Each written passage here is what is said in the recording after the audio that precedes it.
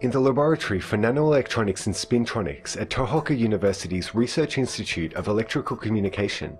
a group led by Professor Hideo Ohno is doing fundamental research on ferromagnetic semiconductors, which have both the properties of semiconductors and magnetic materials. 半導体とそれから、磁性体、つまり集積回路を作る材料とそれからハードディスクを作る材料というのは、別々なものですけれども、中を考えていくと同じ電子の、違う側面を使っている。電気を持っているということと小さな磁石であるということを別々に使っている。じゃあ一緒にしてみたらば新しい機能あるいは新しい現象というものが我々が後で有用な形として使える現象などが見えてくるんじゃないかと。If progress is made in research on ferromagnetic semiconductors, which combine properties from two formerly separate fields of research, it's expected that this will lead to applications such as high-performance non-volatile memory that doesn't use electric charge, and reconfigurable logic circuits. Associate Professor Matsura, a member of Ohno's research group, is studying 3,5 compound semiconductors, such as gallium arsenide and indium arsenide.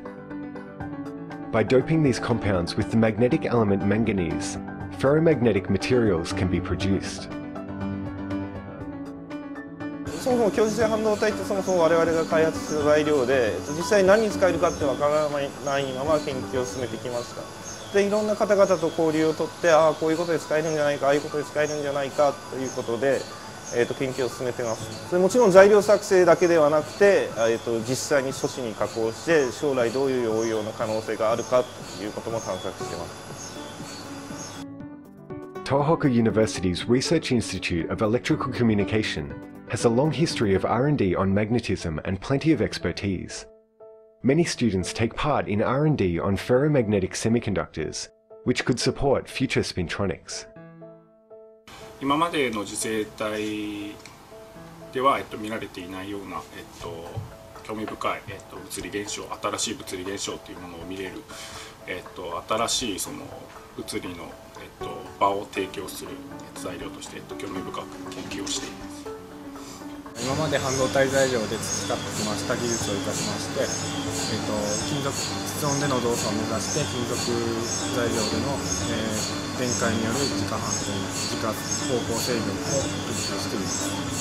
実験の準備やそれから結果が出るまでにすごく苦労があるんですが、その苦労の分、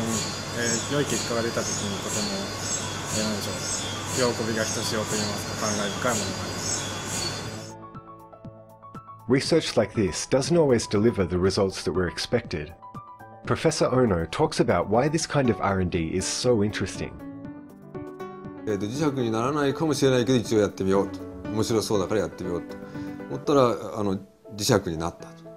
それは一つの大きなサプライズで、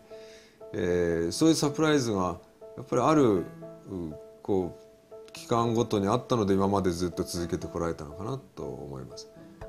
実際には毎日やってることはこういうふうになるはずだろうとかこういうことをしたいと思ってるんですけれどもなかなかうまくいかない。常に壁を押したり探ったりして向こう側に行きたいのに行けないというのが大体の毎日で時々パッと光がさして少し進んでっていうのがそれが研究の多分面白さなんだと思いますけど。Semiconductors and magnetic materials are now ferromagnetic semiconductors, which will lead the way to new highly functional spintronics devices. Tohoku University's laboratory for Nanoelectronics and Spintronics will continue its R&D in pursuit of results that will help create the future.